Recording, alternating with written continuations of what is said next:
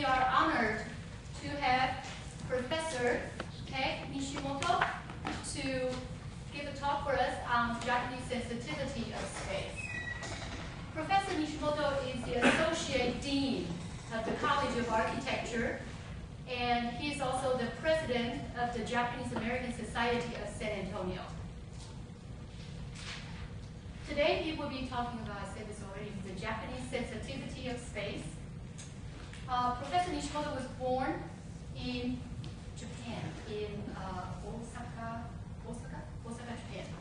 And he got his bachelor's degree from Waseda University. He received his master's degree from Cornell. He worked in Amsterdam before. He also worked in Tokyo, in New York. Professor Nishimoto has taught at several universities, including Columbia University, Pratt Institute, both in New York. He also was a visiting professor at Temple University and UT Arlington. He taught at Texas A&M University as well. He joined UTSA in 2007 as a professor and the associate dean for graduate studies.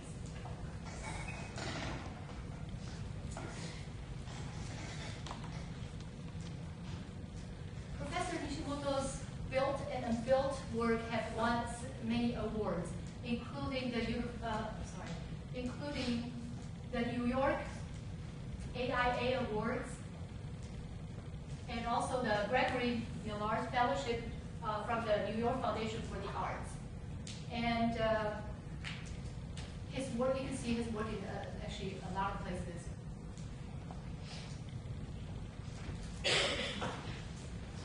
We also led a group of students to do this project at last year's Luminaria.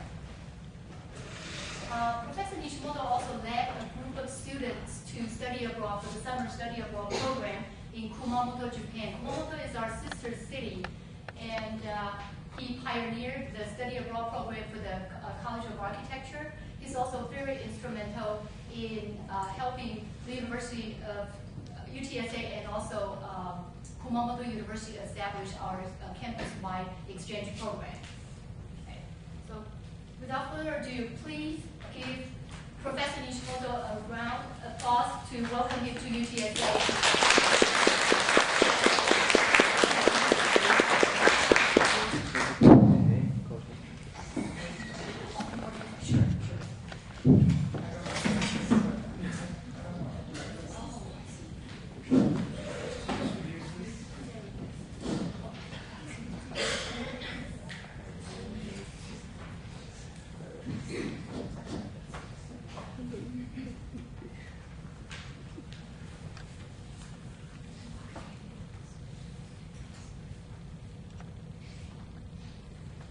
Thank you for coming.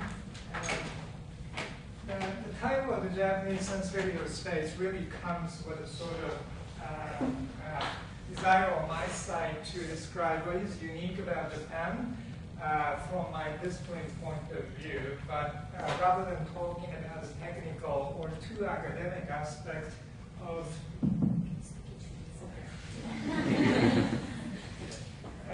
two academic aspects of the Japanese architectural space, I thought something very fundamental about how the Japanese sort of culture and people perceive the space. And it really comes with the fact that Japan is an island. There are other countries in the world, Taiwan is one, England, etc. But Japan maintains very unique in the sense that it was never occupied by the different cultures, so to speak.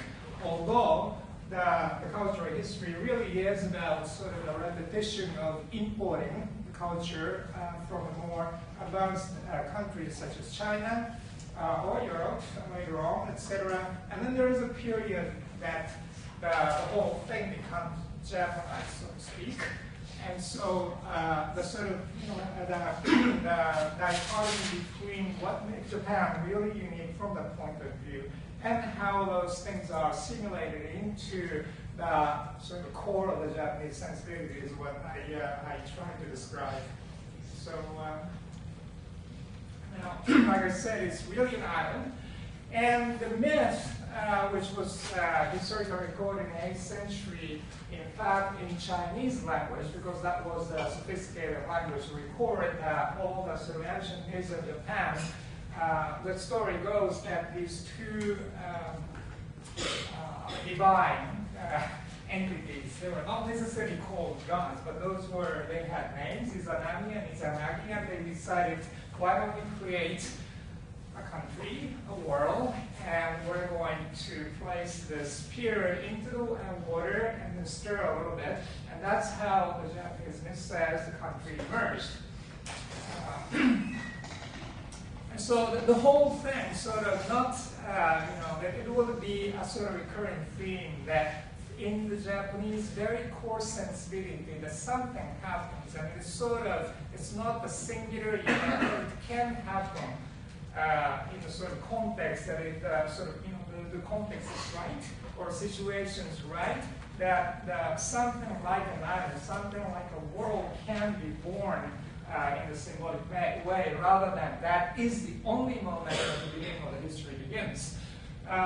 So there's this historical sites related to the myths, and this is near the UTSA shrine, which is the most sacred shrine in Japan, and this celebrates those two deities, so to speak. Now, centuries pass, so to speak, and the Japanese domestic aspect, especially in the course of their aristocracy, they would, like the Italian Renaissance did, they would come up with this ideal villa, so to speak, the ideal living situation, and that consisted of this water that this is a this is sort of a formal hall, and then there is a living quarter, and then there is this whole water outside with an island in the middle, and that sort of made the most logical or sort of processually most relevant world making for them to think that their living is really a sort of at the edge of the water, just like the entire country and the island is surrounded with water. And these are the buildings, not necessarily exactly a reminiscence of those villas, so to speak, but in these different buildings from the same period, you can see that this most sort of celebrated structure where they would be sitting down and reading the books, etc., and having a party, and there would be this water with an island that you can see at the distance, and that's how they thought they would contemplate the significance of the world, etc. Now, these female aristocrats, so to speak, I will be discussing this later, but this is how they thought the world making of their domestic life. And like I said, there is this party this from the golden era. This is where they would be coming out to enjoy the looking back into the building from the pond, from the water, on top of the water.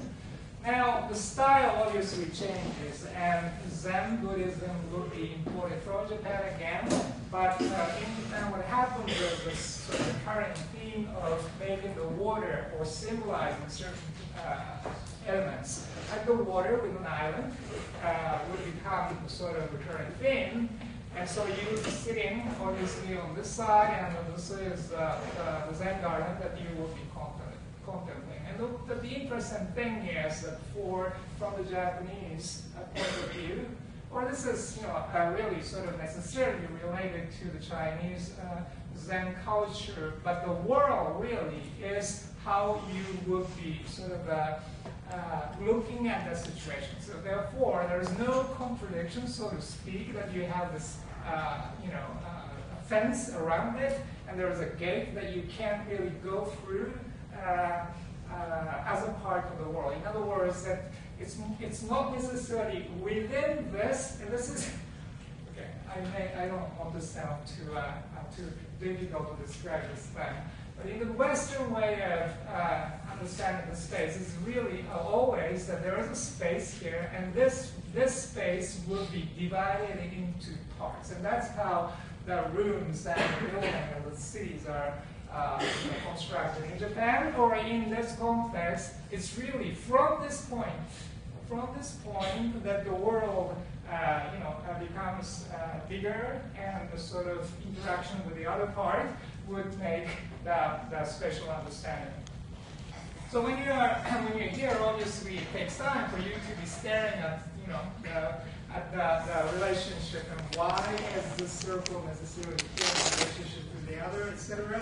In the way that how the sort of cosmic world was, I guess, contemplated in their way. And these patterns are obviously done every day. On the other hand, you can also see that these are sort of a representation of the island and the other world.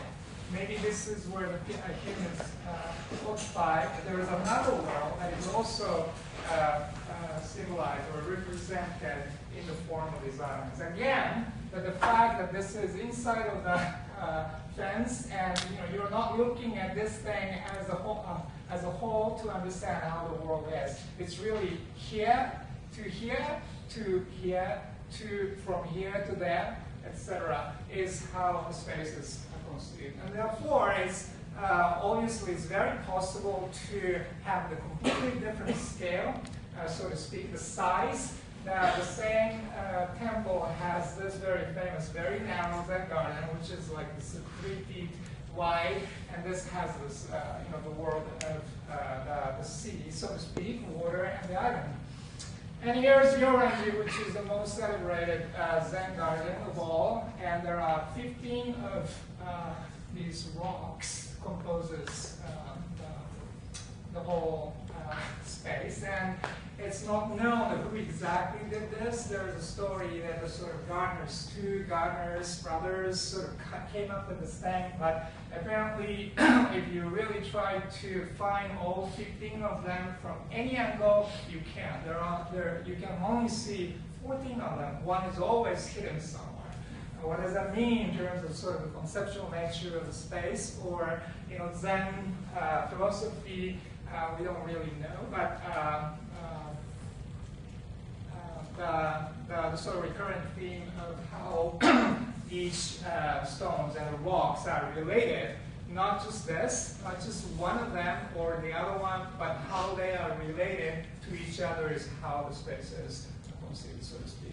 Now, when you look at those things, it sort of looks very, very abstract, and it looks like sort of someone's invention, etc. In fact, in Japan, inside of this bay, inner sea, there is a space called Setoguchi Bay, and there are thousands of small islands. So from the people who lived, during that period, these are the sort of things they saw. That the idea of the island, this small island, that is the sort of representation or the replacement of the conceptual understanding of how the Japan was really born, is always a part of the domestic life, so to speak. And here is a view of that. Last summer when we were there, I was there with the students. This whole part, the corridor part, the terrace part, was under construction. So there was this big construction out there. You couldn't really see this famous view, but it was also very interesting to see some stones very near under. Now, so I was talking about sort of relationship between the island to the other island, and that means there's a distance. From here to there, there's this measurable distance. And in Japan, it sort of plays a different role than sort of scale-wise consistent distance in terms of the measurement. And what that sort of example is, that here is another example that you'll be looking at the stone garden. But what happens is that in fact, this is the same view. There is this mountain in the background. The previous image obviously couldn't show because of the aperture, etc. But there's an idea that, it's a sort of technique in the garden making that's called shake. Shake means borrowed scenery, and it was a sort of invented style by an aristocrat who was really into the garden making. So here is this the world that is really peaceful and it's controlled, And then you would borrow the scenery, the distant mountain, as if it is a part of the garden painting. In other words, that you would decide and coordinate the landscape based on what kind of view you can see in the distance. And that also is the sort of relationship between island here, Japan is here, the island is here, and there is a world that is sort of outside of the boundary you are perceiving. Now, Japan also is an island, and along the sea, well, all the towns and cities are either facing the sea, or the flat plain of the city is inside of the mountains, surrounded mountains. That's where the flat plain happens. That's where the rice field occurs. So a lot of cases that the image of the space comes with the surrounding mountains in the distance. Sometimes in this mythic shadow and profile, and that's where you don't necessarily go because all these evil spirits are occupied, or sacred spirits. There is something very mythical. Koyasan is one of the most sacred place where this is famous for having this sort of foggy weather every day, and that's where all the tombs of the shoguns and aristocrats are all gathered. And when you go there, this is a kind of daily experience of walking through in the morning when there is a view, etc., that you see as objects surrounding you, and then you may have the sense that there are other things that are not necessarily revealing, but they're there. Very mysterious. Saihoji is a small, different garden, but they're in Kyoto, in the city, but they try to sort of simulate the kind of experience that you will find on top of the mountain. Now, so for some painters, like Tohaku, in this case, this is a sort of style, and that, these styles also come originally from China, but what becomes more pronounced in their work is the fact that there is this object, and there are trees around it, and there are various spots.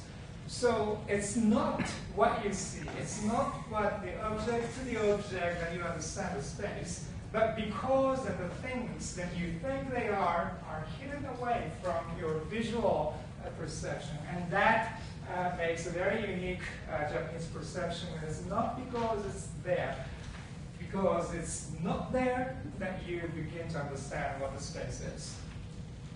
Now, so I mentioned that these sort of distance, mountains, etc. There is one place, mountain, and everyone knows Mount Fuji, and that is obviously the tallest. And later, especially when the capital moved to Tokyo, Edo, the image of Mount Fuji in the distance as a sort of spiritual connector of all these different parts, different activities, different regions, that would become a sort of spiritual core. There is a Mount Fuji inside of this island that is surrounded by the sea, begins to take on as a more sort of a Japanese civic perception of space and the city's work. And here is a contemporary view of Mount Fuji, and as you all know, the oak-sized prints that depict Mount Fuji's view from all these different 36 sceneries depicted with different lifestyle. There's a wave, and you see the people on the boats, and then this is another river view, and Mount Fuji is always somewhat in the distance. And that sort of epitomized the Japanese-ness, so to speak, during that period. So in one of these places, you come across with a pond like this. It's a very peaceful pond, and you're a poet, and you're trying to come up with a poem, and you are a haiku poet, and you write something like this: an old pond, a frog jumps in, the sound of water. This is by Basho, and this is one of the sort of most essential and famous haiku from the period. So you can sort of see that. Where is this frog? Did you see the frog right here? Is that why you think you heard the noise because you just saw it? or you really didn't see the frog, and you don't even know where the frog is, but you heard the sound. And so not because the object that happened took place right at the spot, but because of the resonance of the sound and the atmosphere that again creates sort of more psychological boundary of the space in Japanese mind. And the sound takes on a bit of a more traditional, different kind of traditional perception, and that is, some of you may know that this is a little device. It's called shishiodoshi. Originally, the literal translation is it's a sort of scare, deer scare. And what it does is the water would go through this thing, and at the end of this bamboo thing, when the water is full, well, this is going like that. So when the water goes full, then it sort of pours the water out and then swings back, and that's when this step makes a sound, and that scares deer. And so you know that this is going on, but you don't necessarily know when it's going to happen.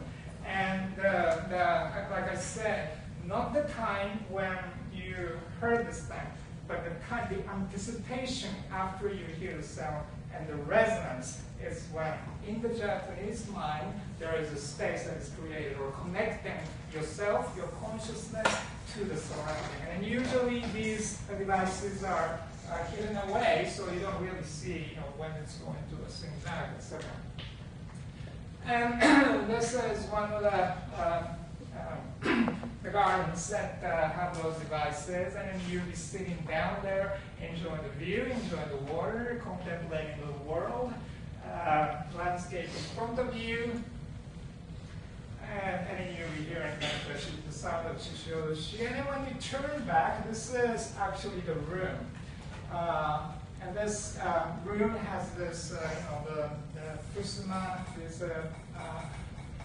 panel paintings by the famous painter, and then that depicts, obviously, as you can see, 4 seasons.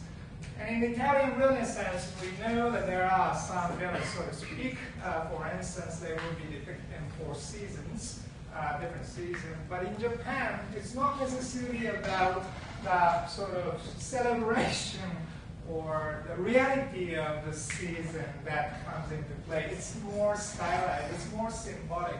So when you are in this room, which with the bamboo, etc., and that is obviously about the summer, but you are not going to be looking at the bamboo when you are in the summer. You will be looking at those fusuma, these paintings, when it's really cold, during the winter, etc. And then be able to again make a connection between your consciousness and the hidden time or the space that you were somewhere, 6 months before or after. Now, so that brings up this interesting, unique point about time. As I said, the time about this, frog's jumping moments, or from one sound to the next sound, etc.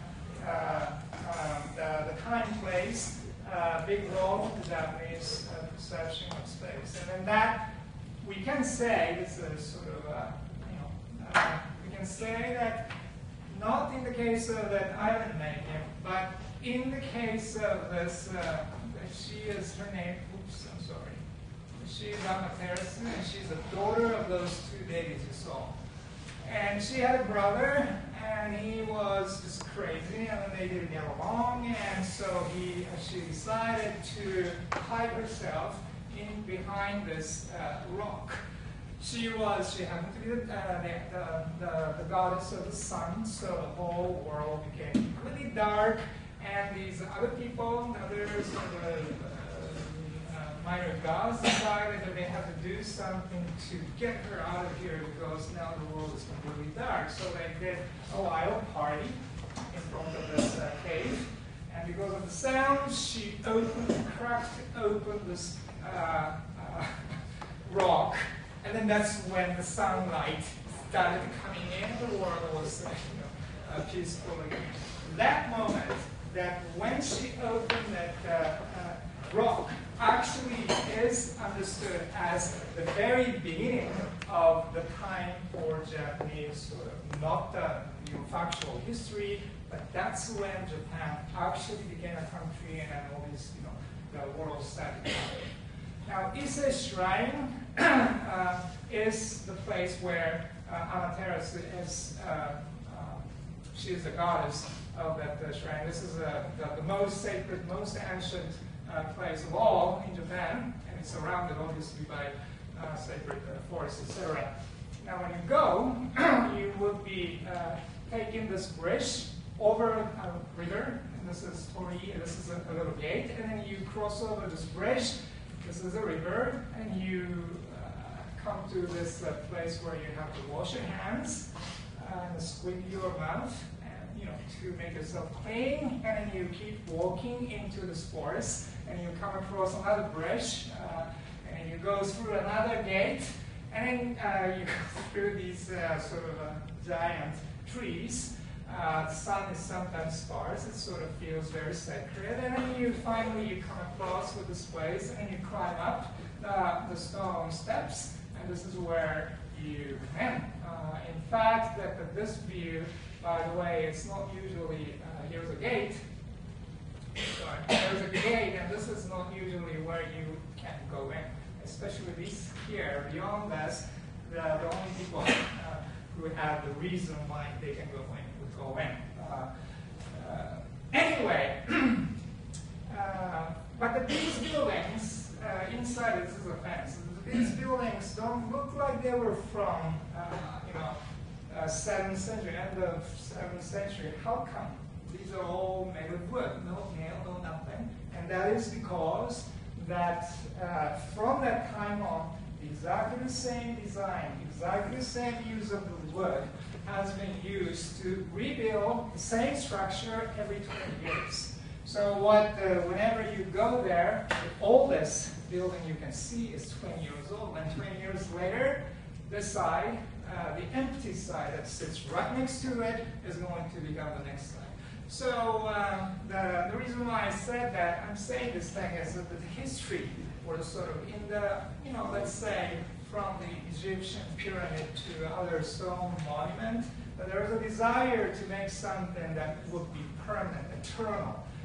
The things don't break, etc. In the Japanese perception of the time, it's about the renewal, and nothing remains forever. So you have to keep renewing, and this is the site right next to it. You feel that this has had many buildings sitting exactly the same thing, and it's been going back and forth. The next time that this part is going to be occupied is 2013. So if you're interested in visiting there, then you'll see a brand new building.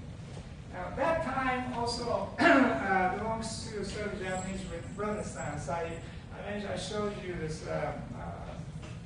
court.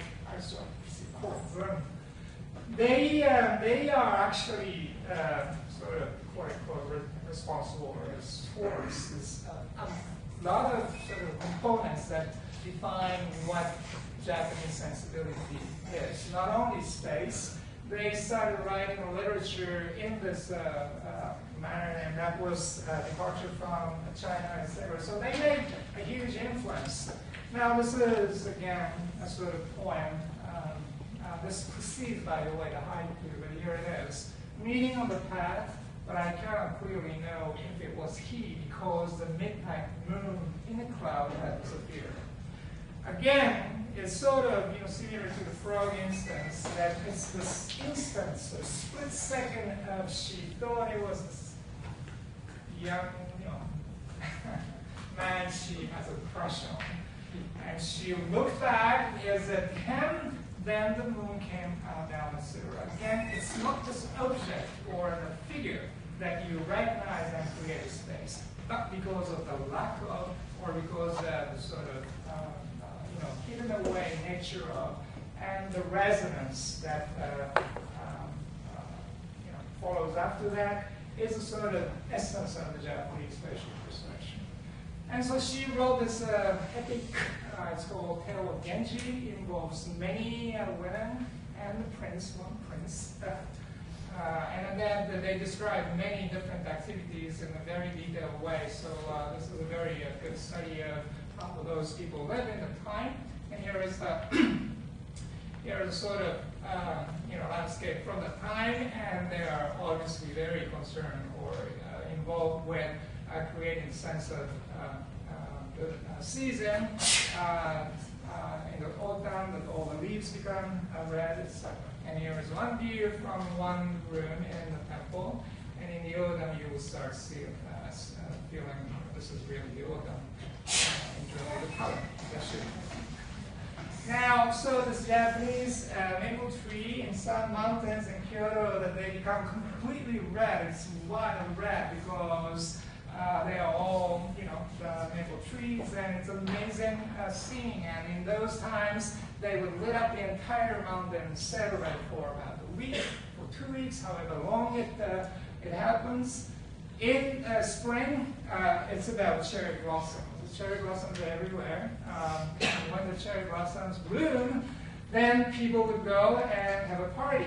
And as you can see, that here is this blue mat that these people are claiming that it's going to be covered by many parties. Later on, but they are probably here at first, and they're claiming that is my party space. And what happens in a crowded Sunday afternoon when the weather is great, then all these families and the friends would come, and you can see that each mat has that group. And so you may be sitting next to another group who is really rowdy, etc., but you ignore because that your boundary, your territory, is really defined by your mat, and then the juxtaposition where right next to each other, doesn't bother Japanese people. Because that's how you kind of define the spatial territory of this event lasts from now, 2 hours later. During that time, this space belongs to us, kind of. And that sort of sensibility comes from also the image or the perception of the boundary, and this is the area of photograph of Kyoto. Some parts, Kyoto, the whole town was developed according to the Chinese capital design. So it's all grid, but the scale of the houses have never changed since those 11th, 12th century. Some of them, so that you see really narrow, deep, narrow townhouses, and they sometimes look like this. And so from the street side, it's narrow, and it's very deep, and it's not necessarily very open from the street. When you go inside, a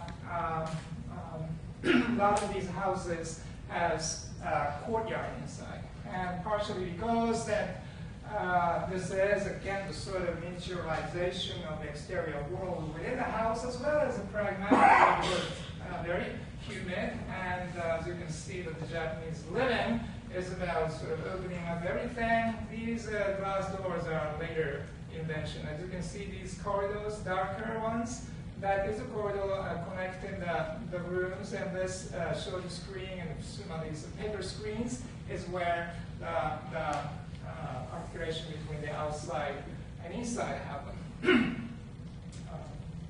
And this is a sort of quintessential image of the Japanese living, and you'll be sitting here, and your bed and futon, those are all stored away, and so depending on the course of the day, this table would go somewhere, and you would be sleeping here, and you open up in the morning, and you start seeing the landscape. So this idea of this plane, vertical surface, not the door, but the entire wall opens up, closes, etc., plays a big role of the Japanese understanding of here as a territory, and then you sort of step into the next territory by the sheer, visible or invisible presence of that spatial boundary.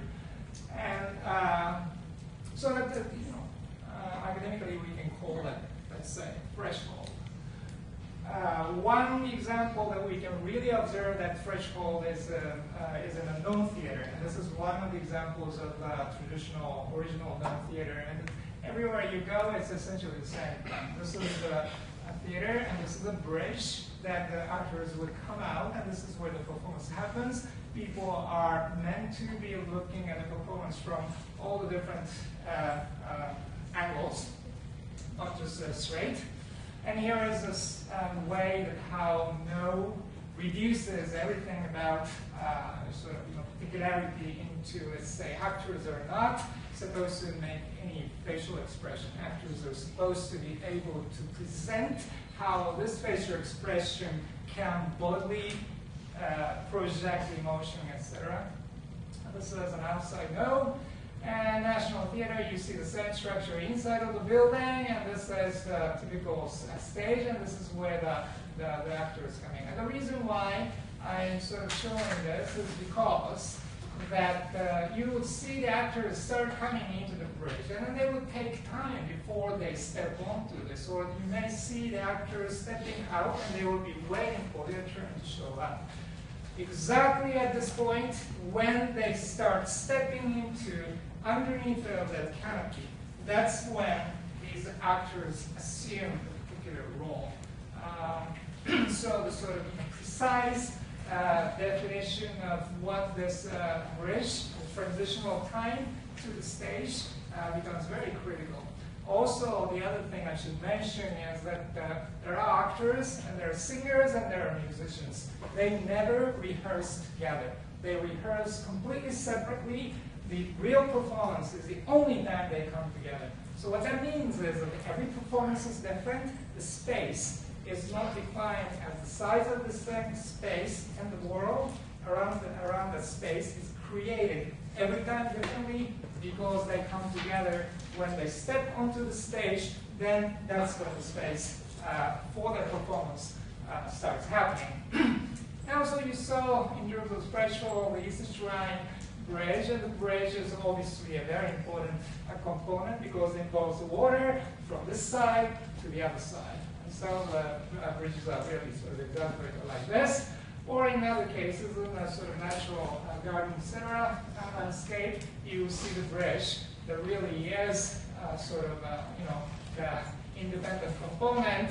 That are you really supposed to step onto this thing, or are you just contemplating the fact that you can go there, but the bridge is really there to show that this island is connected to the side. And also the fact that those bridges, or the sort of circulation, so to speak, the way, the path is never straight, is because of the connotation to how these bridges are associated with the flow of the water. And so you see a very intricate way that how the texture and the direction sort of interiorizing or symbolizing the flow of the water, etc. And in some cases, people will be wearing this that makes no sound, or people will be wearing this wooden sandals that would make a very sort of cheerful, bright sound, depending on the occasions, etc. And here is a very famous image of Katsura Palace walkway. You can see that these, the stones and then the water sort of flow that geometrically defines how you are supposed to, or you are not supposed to, or you're supposed to be walking through this particular space. And so the square in the direction, etc., in architecture terms, is called articulation. It's about dividing up from the surface and the space. And Katsura Palace happens to be sort of the building that made an incredibly influential impact on the early 20th century European architects. And because of this, the whole thing, and if you know painting by Mondrian, let's say that those, the Stil in Amsterdam and the image that the European architects brought back were really sort of tied together. And what that meant was that compared to the traditional Western building that is a corner, the stone brick, they had to have a corner to make a space. In Japan, because of the column and the beam, etc., obviously there is no clear corner. And that means that the sort of boundary between inside being inside or outside, there is a semi inside and outside, contiguous space that was very unique for the modern space. And also, obviously, that because of the, well, as you can see, that the construction of a building like this is so totally rational that you have to start out. Number one, that the dimension is all based on the 3 by 6 almost tatami mass dimension, and the multiplication of that is going to be making the entire sequence of the room, and the rooms are not really rooms, those are spaces, and from the foundation to the beam below the floor, and the column, and the beam above your head, etc., is all lined up with these movable panels occupying in between. So the effect of that really is when you see the space all diagonally opening up in a manner that you don't really sort of expect the space to be continuous, especially when you see the line of the tummy going from here to there. Is this a separate space, room, or the space goes, flows into the next space?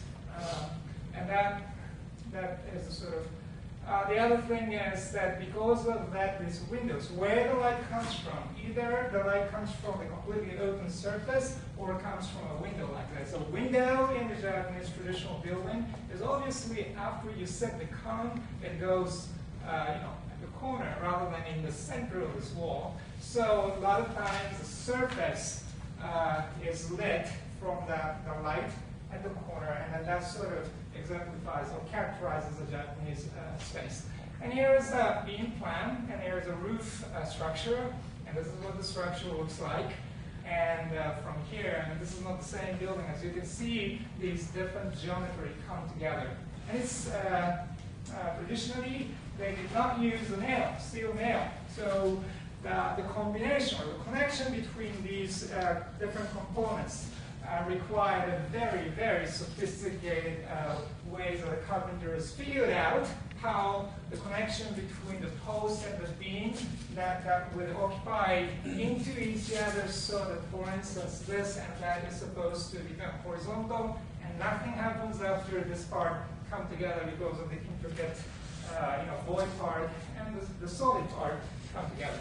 So there is a sort of incredible sense of precision that goes into the construction of this. And of course, modern day, not many people can afford or are interested in building a traditional building. There is the concrete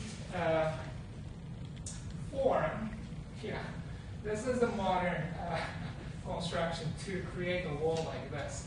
Tadao Ando is one of the sort of world famous Pritzker Prize-winning architects from Japan, and what made him very famous was to create this absolutely minimal concrete shell that made total advantage of these incredibly skilled carpenters to be able to make a form in a very difficult situation like this. And so the dimensions are very, very strict, and everything has to line up, that sort of thing. Now, as you can see that because of that, deep into the room of spaces in Japanese houses are not very, it's rather dark.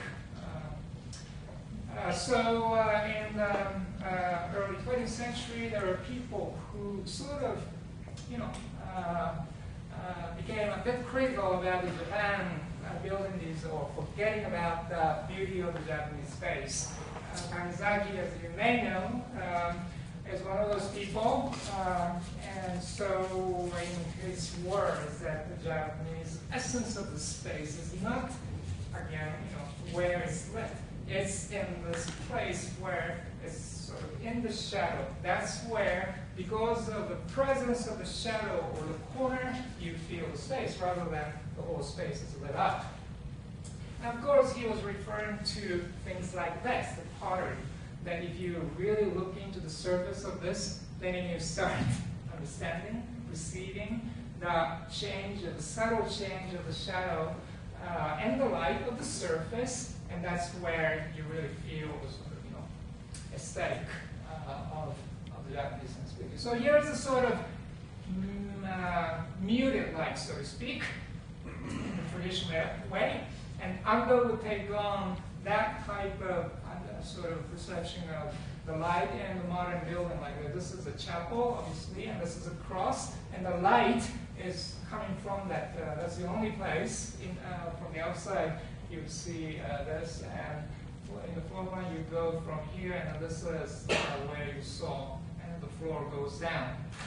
So the light is not necessarily coming from the obvious or sort of orchestrated way, but it will be coming from the slit from the corner, so that again, when you're sitting there, it's not that you are looking at the light, but you will feel the light maybe projecting behind you or above you is what makes the sitting in there. So I guess religiously mythical, appropriate for the program of the space.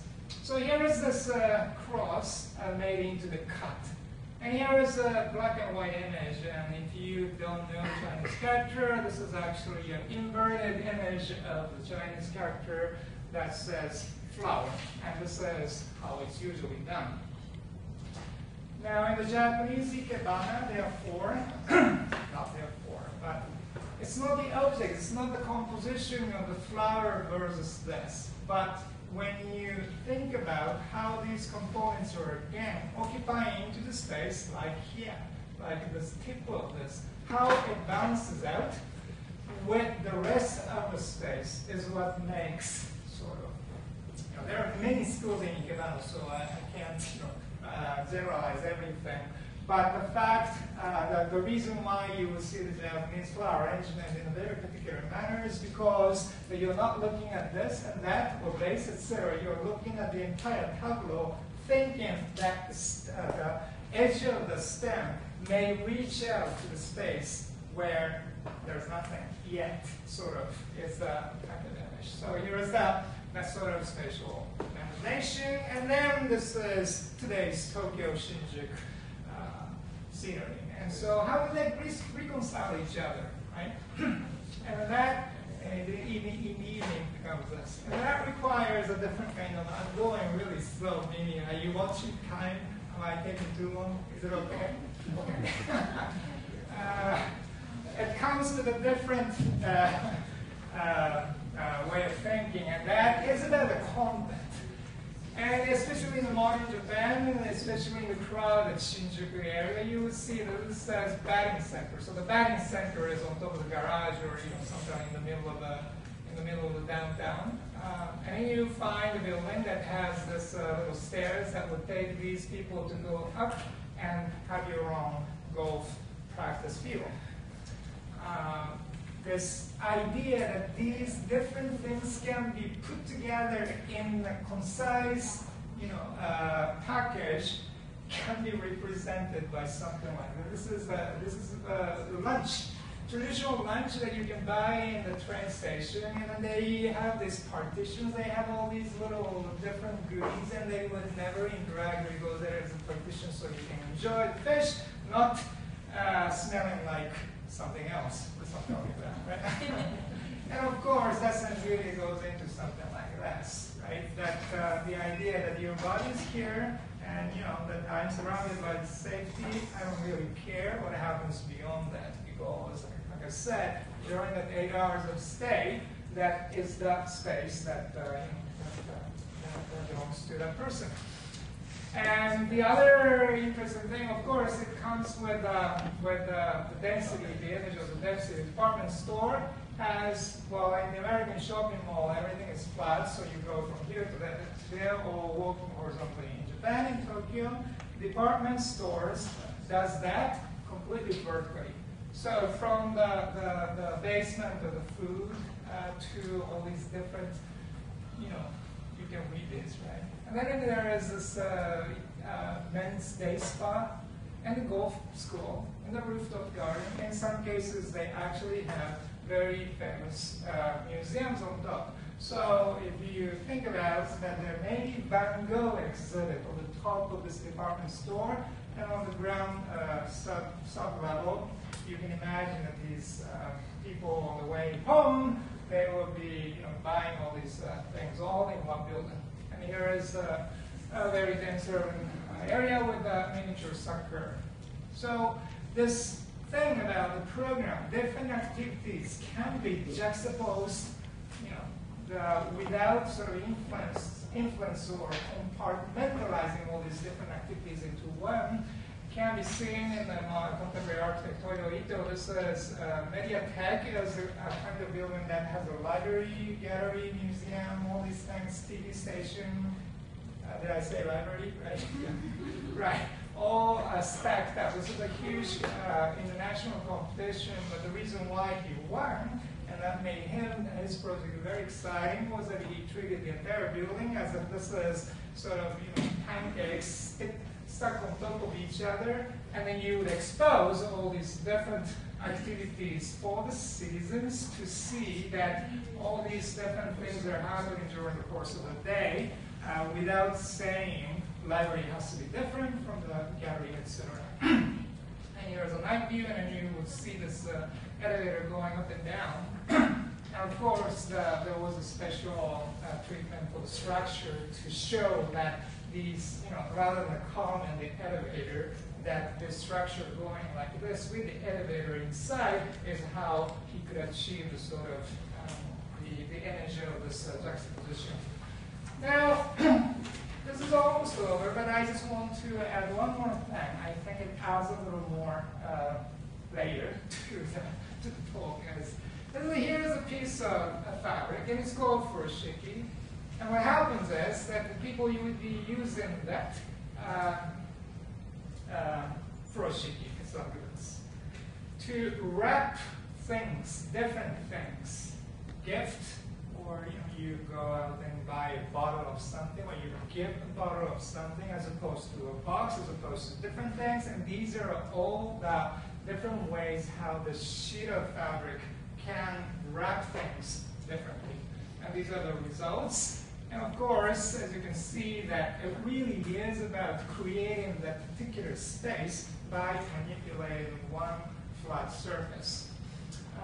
The other example is that when you give a gift or a very special thank you note, etc., these are the envelopes that it comes, and there is this ribbon, white and red, signifies certain things, and it's tied, and then you open this thing, and you receive the inside, and then you tie it back, and then you give this envelope back to the people who gave you it's a very symbolic way of conducting the exchange rather than giving something out.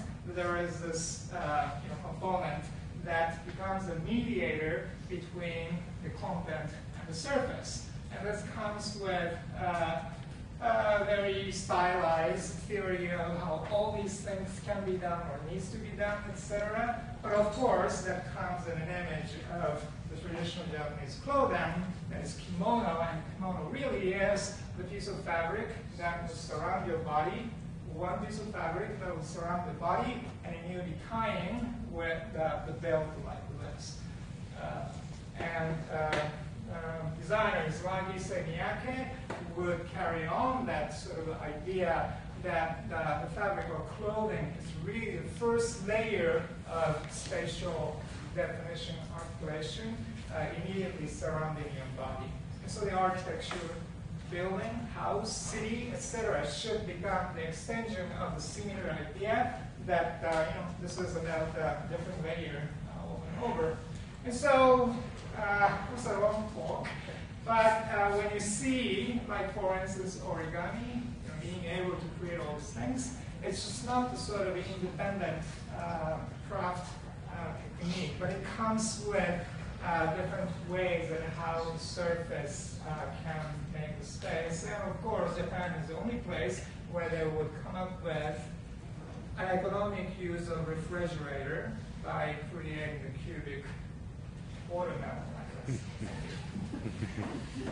That's the end.